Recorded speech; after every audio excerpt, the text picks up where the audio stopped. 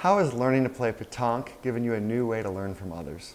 Boy, it's been incredible. You know, somebody gave me a cheap petanque set, and petanque is like French bocce. It's a little bit more tactical. The French pop the ball into the air and drop it in the right spot rather than bowling the ball.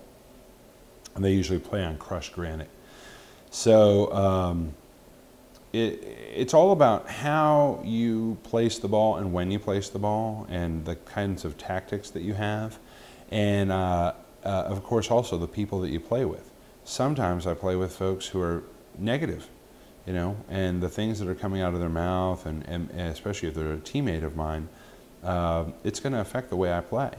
And sometimes I play with people who have an enthusiastic, positive attitude, and I tend to do really well with my enthusiastically positive teammate.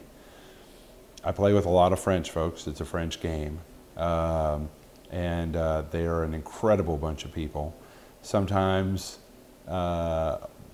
playfully arrogant, but just wonderful, wonderful folks. And it's, for these people, it's like golf, but because of the team aspect of it and the tactics that you use and the overall strategy that you use to win points, I think it's far more challenging and you get more out of it. I certainly get more out of it than I do golf.